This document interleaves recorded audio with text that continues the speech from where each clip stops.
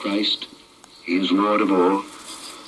That word I say, ye know, which was published throughout all Judea, and began from Galilee after the baptism which John preached.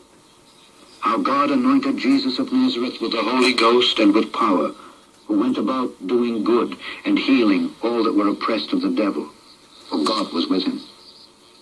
And we are witnesses of all things which he did, both in the land of the Jews and in Jerusalem, whom they slew and hanged on a tree.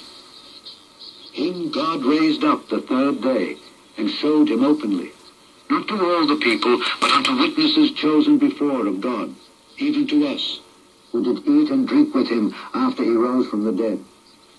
And he commanded us to preach unto the people, and to testify that it is he which was ordained of God to be the judge of quick and dead. To him give all the prophets witness, that through his name whosoever believeth in him shall receive remission of sins. While Peter yet spake these words, the Holy Ghost fell on all them which heard the word. And they of the circumcision which believed were astonished, as many as came with Peter, because that on the Gentiles also was poured out the gift of the Holy Ghost. For they heard them speak with tongues and magnify God. This has been the spoken word of God from the King James Version of the New Testament. Listen again Monday through Friday at this same time for the continuation of the spoken word of God on Worldwide Christian Radio.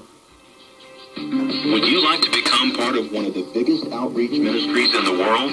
Worldwide Christian Radio has been broadcasting since 1989. Call today to find out how WWCR can help your ministry reach the world from right here in Nashville, Tennessee.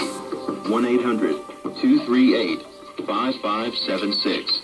That's 1-800-238-5576.